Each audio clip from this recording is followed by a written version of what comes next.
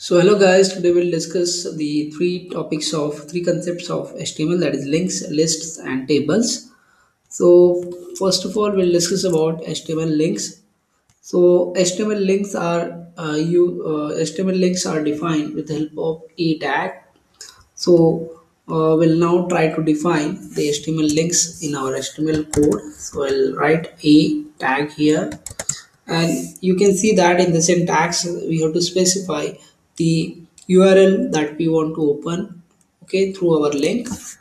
So we'll use href attribute, and we will provide the value. That is, I will provide the value like www.google.co.in. This URL I will use as a value, and I will give the link text like Google. So this I will open into browser now. I'll save it, and now you can see that the link has been created, that is Google. When I click on this link, it will open the google.co.in. Okay, so this is about the HTML link with the help of a tag. Now in my syntax you can see that there is a target attribute. So why to use target attribute? Target attribute specifies where do you want to open the link. So if I want to open my link in a new page or a new tab, then that time I have to specify the target attribute. Now in target attribute there are four values, that is underscore blank that will open the link into new tab, then underscore parent that will open the link into the parent frame, then underscore self that is the default value of your e tag that will open your link into same window or same tab, and then underscore top that will open the link in the full body of your window. So now we'll implement the underscore blank attribute here, and we'll see the output, that how it is going to. Okay, so here when I click on Google, this link, now it is opening into new tab. So this way you can use your target attribute to give the location, or to give the target of for your link, for your hyperlink, where do you want to open it. So this is about your so you can implement other attribute. So this way you can you can define the HTML links by using a tag. Well, the task for you, that is you have to create an HTML link to access YouTube and open it into new tab. So take the reference of this code and try to create your own link of YouTube. So you can pause this video and you can write your answer in your notebook. Okay, so I hope you have written the answer in your notebook. We'll continue with the next point, that is lists. So in HTML we can create list. So you all will be familiar with the lists concept.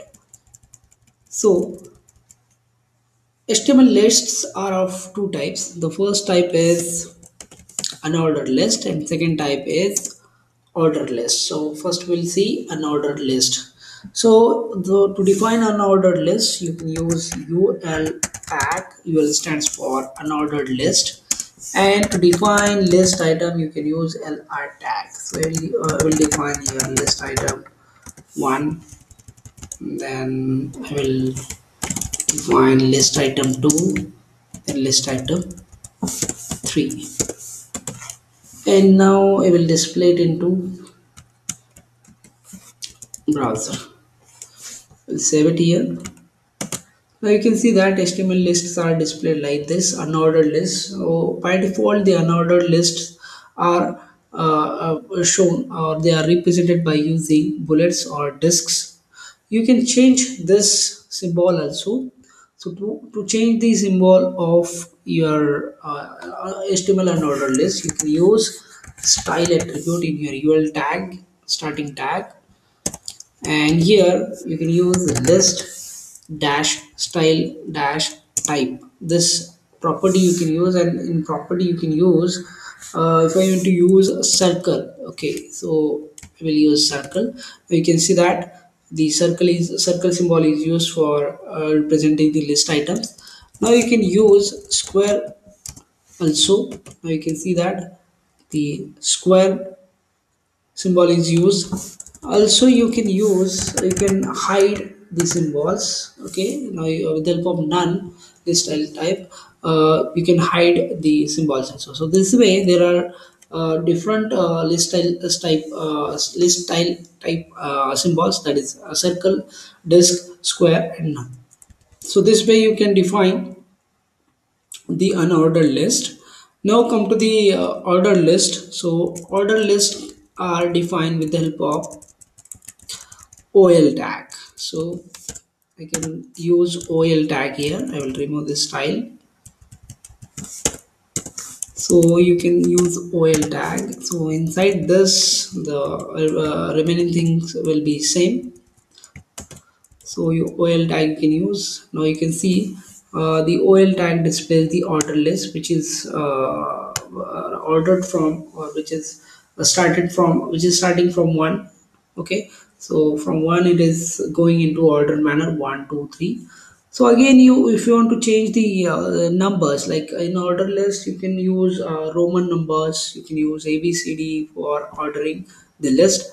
So that you can also use here in your that you can change with the help of type attribute. So you can use type attribute in your OL tag, OL starting tag, where you can use A as a type, and now you can see the HTML lists are ordered alphabetically, uppercase alphabetically. Okay, so that you can change with the lowercase alphabets also. You can see again it is now replaced with the lowercase alphabets. That is, you can replace with the help of Roman letters. Now you can see that it is ordered by Roman letters, lowercase Roman letters. Again you can replace it with the uppercase Roman letters. You can see now the list items are ordered with the help of uppercase Roman letters.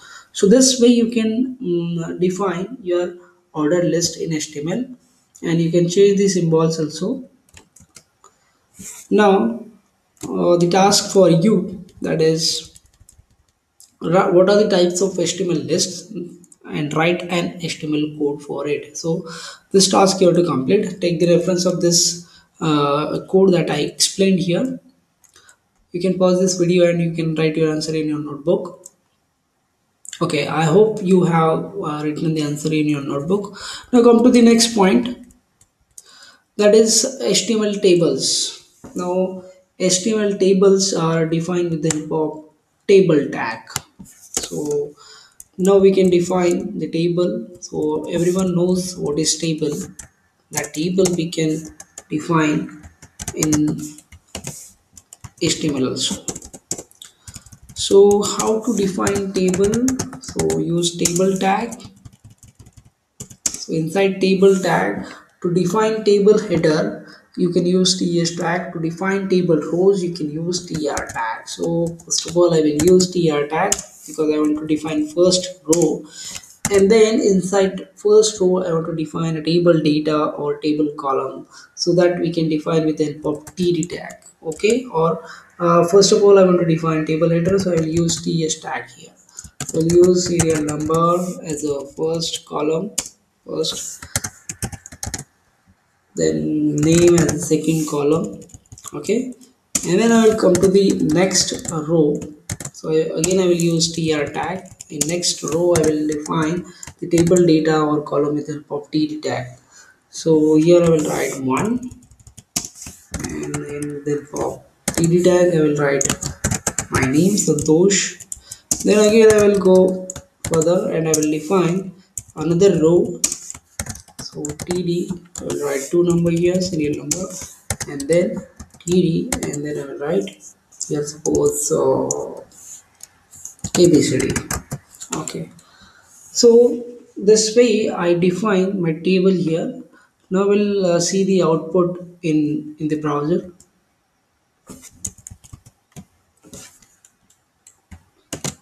Okay, now you can see the table has been created but without border. Here the serial number column is created, name column is created. So one, two, these are the two rows and their data. One is the serial number and the name is Santosh. Then two is the serial number and then ABCD is the name.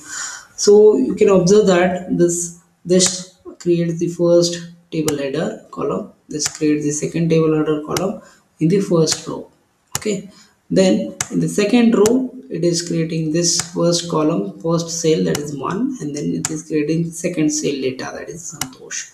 Again, this creates this tr tag creates this third row. Inside that, it creates this is first column and it will have the two. It is having a two value, and this is second column that shows ABCD value.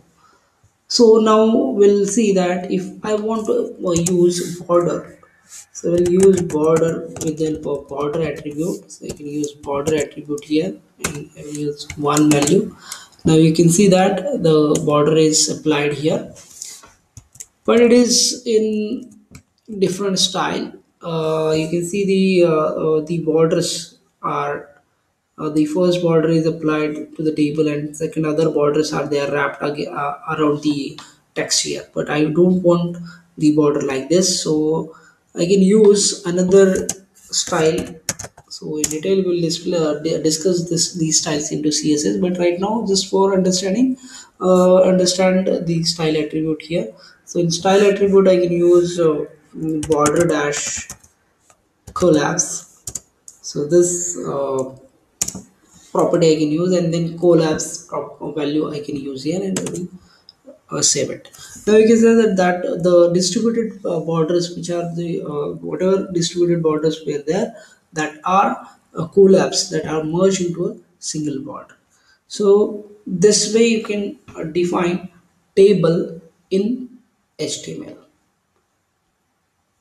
Now, if I want to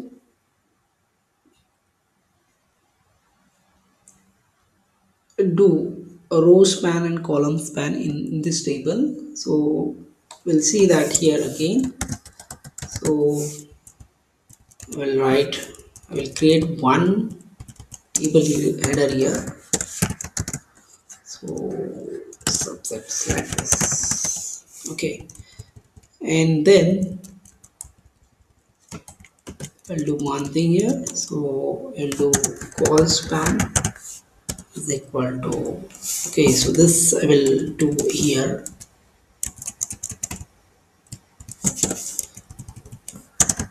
Call span equal to 2.